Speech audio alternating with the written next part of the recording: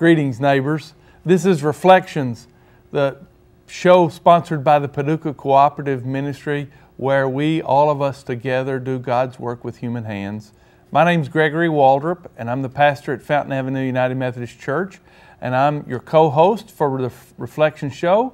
Your other co-host is Karen Winkel from the United Church of Paducah. Welcome, Karen. Good to see you, Gregory. Good to have you with us. Today we have Pastor Zach Browning in the spotlight to talk to us about his ministry at Reidland Christian Church. He's a good friend of Reflections. You've been a guest co-host even, yes. So right. We're so glad to have you here. Welcome. Thank you. Glad to be here. And what we're doing today is really getting to know you better and to get what I call the third dimension of the life of a pastor and the heart of a pastor, and also to hear about what you're excited about at Reidland Christian Church, and maybe to help us understand your church a little bit better and kind of the third dimension of it as well. Cool. So tell us a little bit about yourself, how you find yourself in this neck of the woods and pastoring here.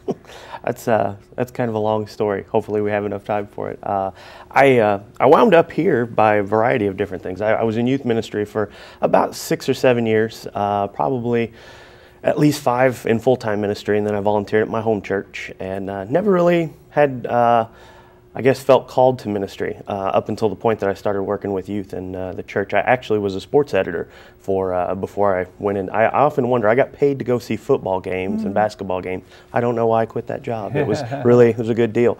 But I have a degree from SIU in Carbondale in journalism, and was working in that trade, really enjoyed it, and got able to work with kids from our youth group at the Church of Christ that I grew up in. Whereabouts? Southern Illinois. A little town called Mulkeytown, out in the middle of nowhere. It right on Creek Nation Blacktop. Grew up in a very small church. There were probably 60 or 70 on a good Sunday. A very biblically based church, and we shared the Word of God. And I began to teach. Got a real passion and fire for working with the youth, and was asked by a local church if I would consider being their youth minister. And the first couple times they asked, I just laughed, and I thought, why in the world would I ever go into ministry? I'm definitely not the preacher type. And God just worked on my heart, really got me focused on His Word. We took a small group, probably 5 or 6 kids that were meeting on Thursday afternoon or evenings after school to do Bible study and just kind of meet and mingle.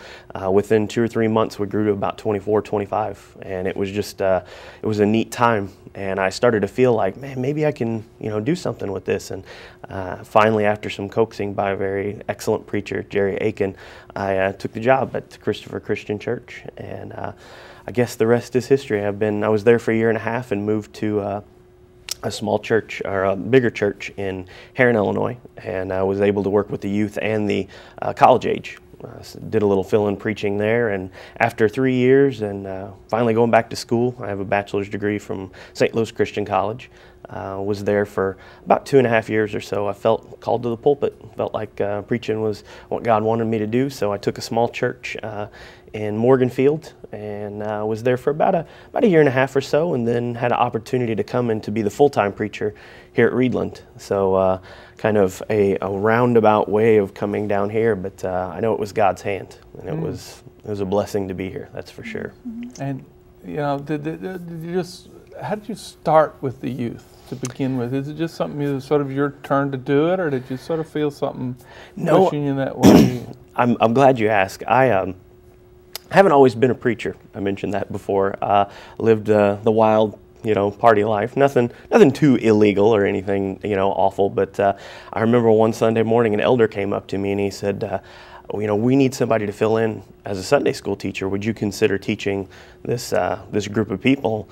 And my first thought was, do you even know who I am? Like, do you know what I do during the week? And as I said, it wasn't anything awful, but I didn't feel like I was godly enough or even close enough to a point where I should be teaching. But he said, just think about it. Think about it. It's a month away.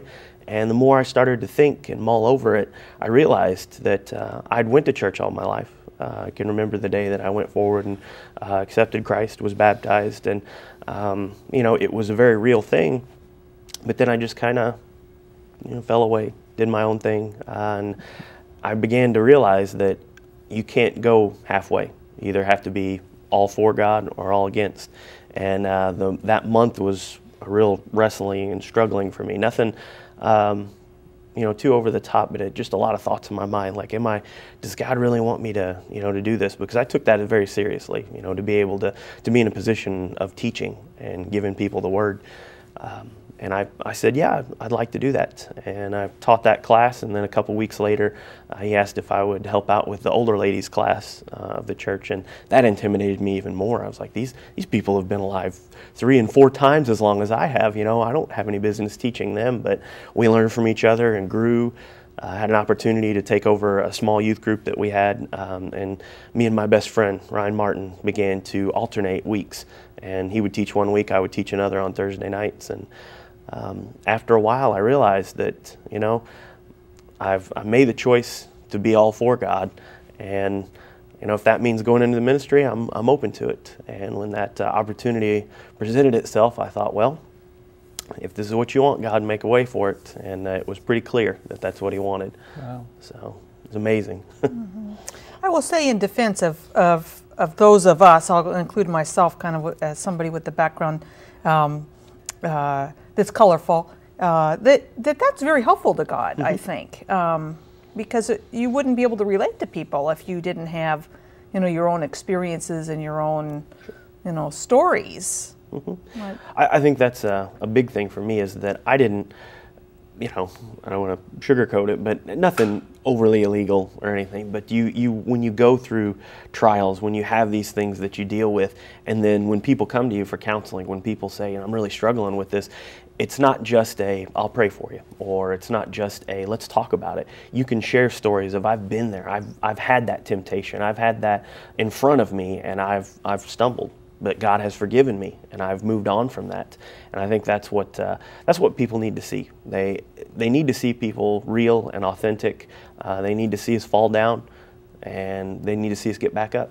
I think that's one of my favorite proverbs, is a fool falls and lays there, but a wise man falls and gets back up. And I love that. I think that it's so right. When we are real with our faults and our shortcomings, it makes other people realize, hey, maybe this Christian life isn't as hard as I thought it was. Right. Mm-hmm. And it does also serve to turn our attention to God, doesn't it? Yes. And really realize that our confidence is in the Lord, isn't it? Mm-hmm. Not in our leaders or ourselves, for sure. Sure, definitely. Well, one of the things that I'm appreciating in the story of your ministry is a willingness to step forward, kind of respectful of God's agenda for you rather than asserting your own. It might be easy for some of us to kind of step into something and already start looking to the horizon and try to figure out where this is pointed or where we want it to go. And it sounds like you kind of step and then let God show you what's next, Sure. and that you're respectful of God's timing in that as well. Definitely. I haven't always been that way. I've been the guy that prays, God, this is what I would like to happen, and this is how I want it to happen, and here I have the timeline worked out. If you'd like to consult me for your will, I have everything planned out in front of me, and I think that's the quickest way to make God chuckle. I think when we go to Him and we say, Almighty Creator of the universe, I have an idea, and I think it's better than what you're doing.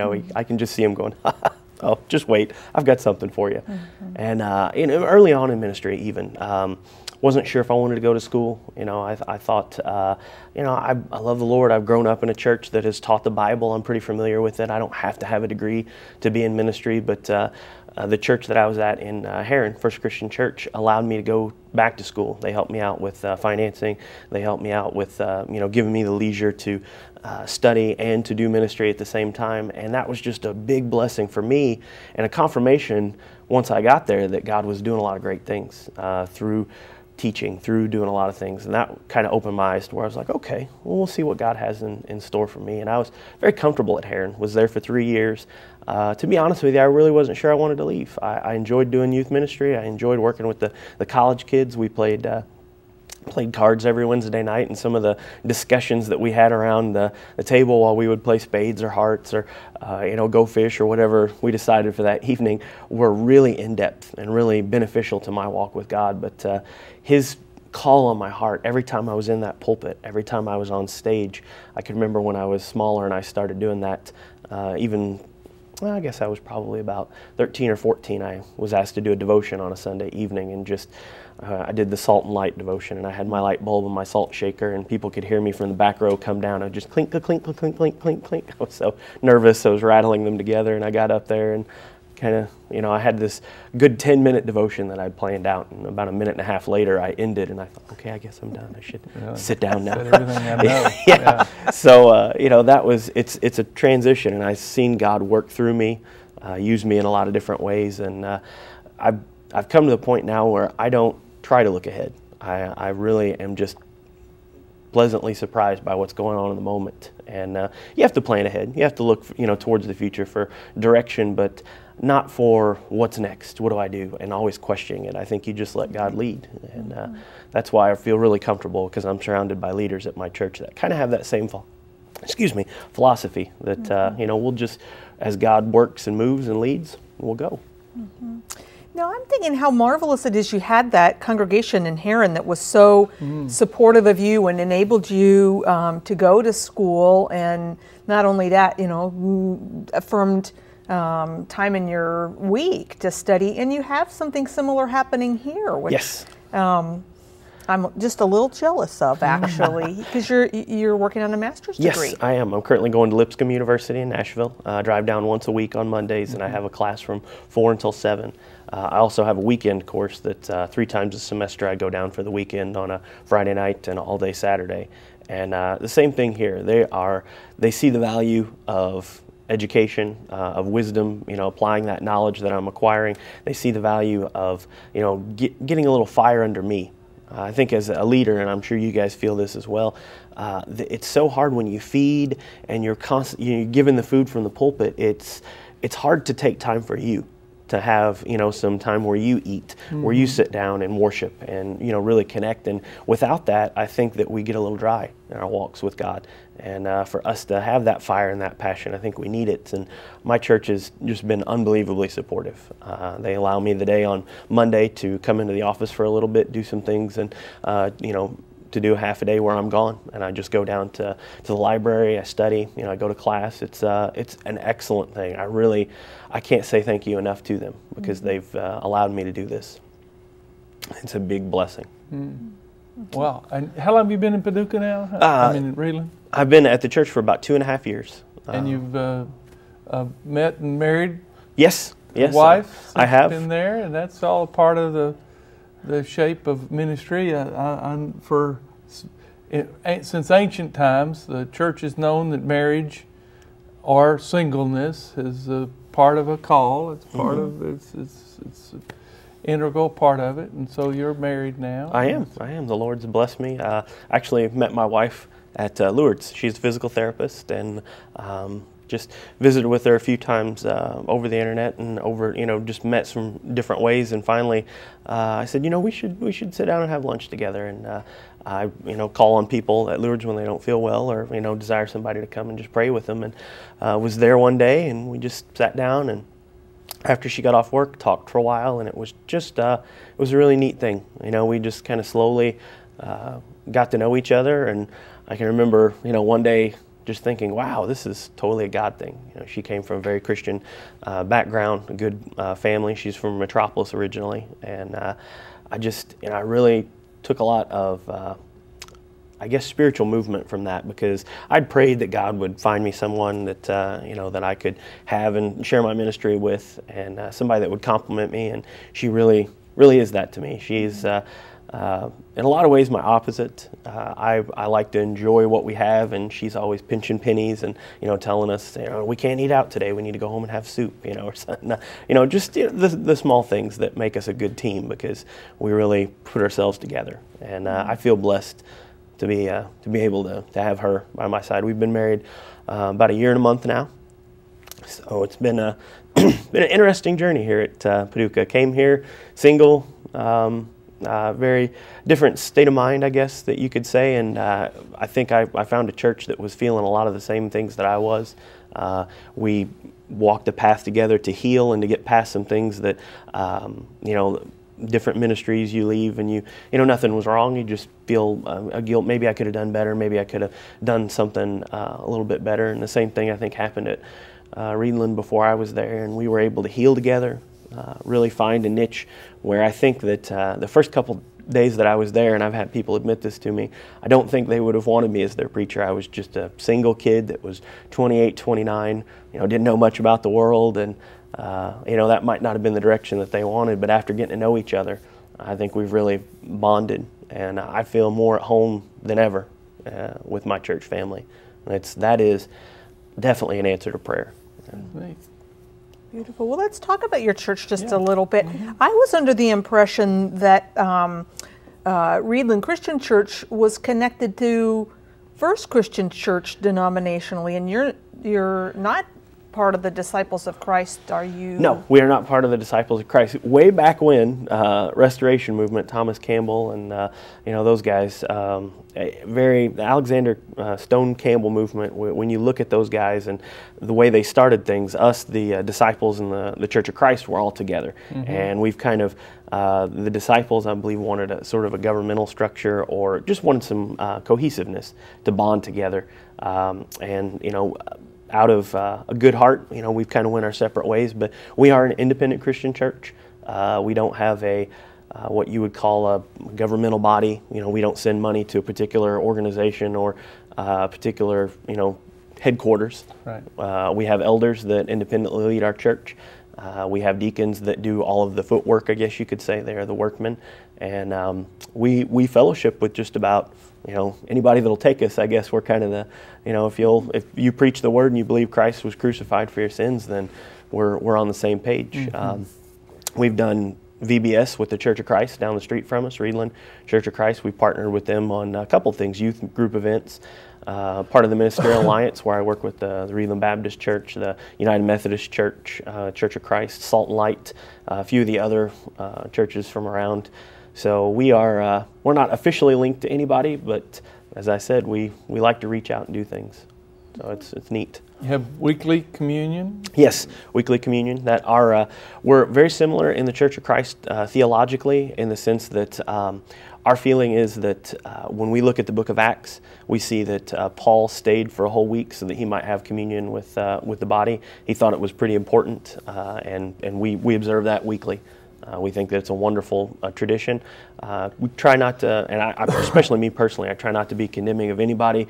That if you're glorifying God in what you do, then we think that you're, you know, and you've got biblical precedent for what you're doing, then we're not going to condemn. It's not our job to point fingers, but at our service, we love communion.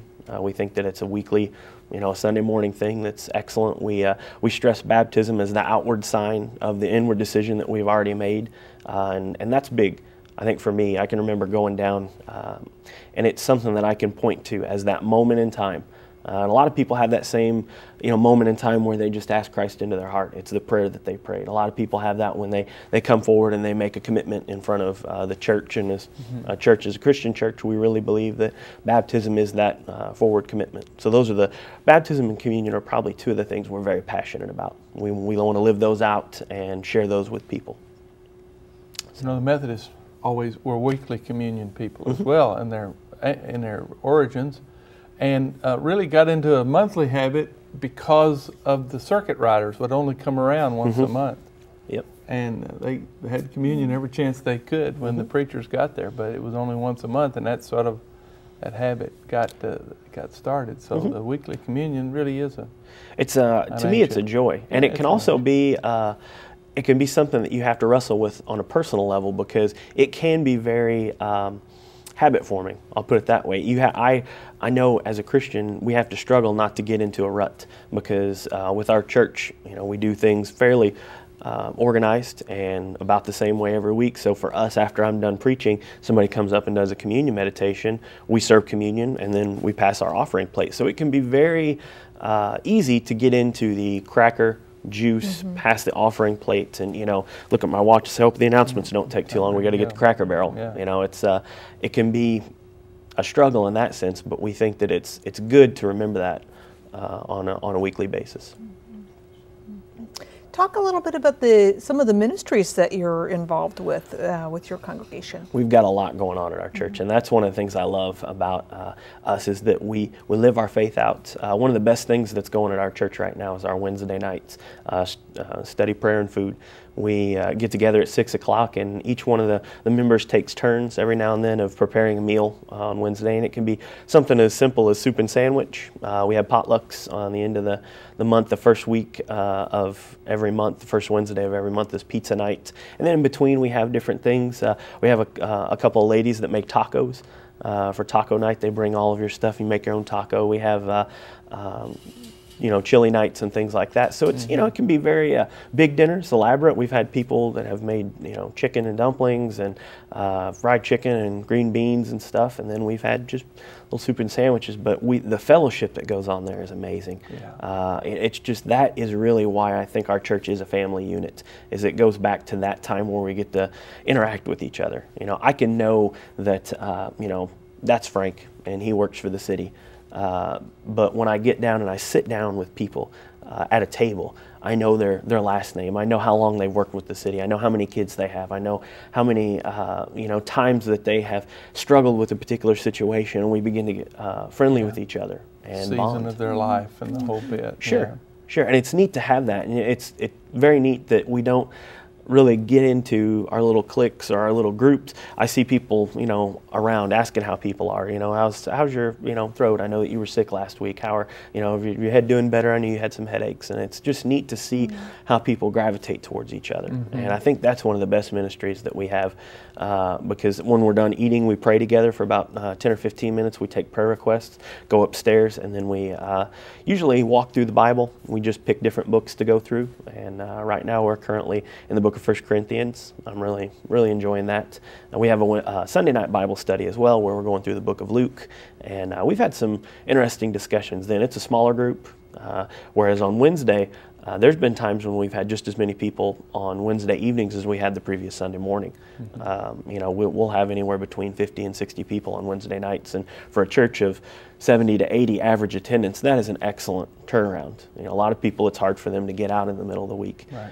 But we have small group Bible study on Sunday night. We have a ladies' Bible study on Tuesday that is just, oh man, it's wonderful. They've been going through the Beth Moore books, different ones. They watch the videos and discuss things.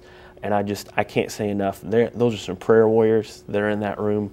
They gather together, and for 2 hours every Tuesday, they're tight. And that's an awesome ministry. Our Cub Scouts, we have a Cub Scout pack that meets. One of our elders is the pack master.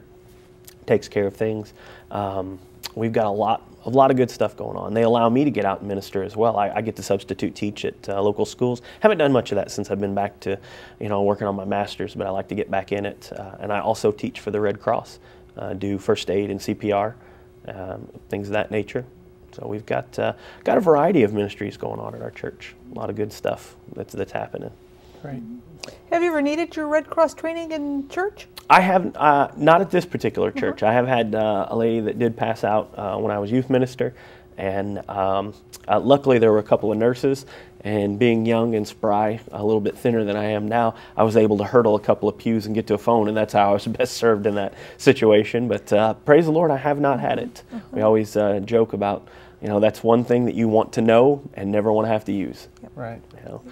So.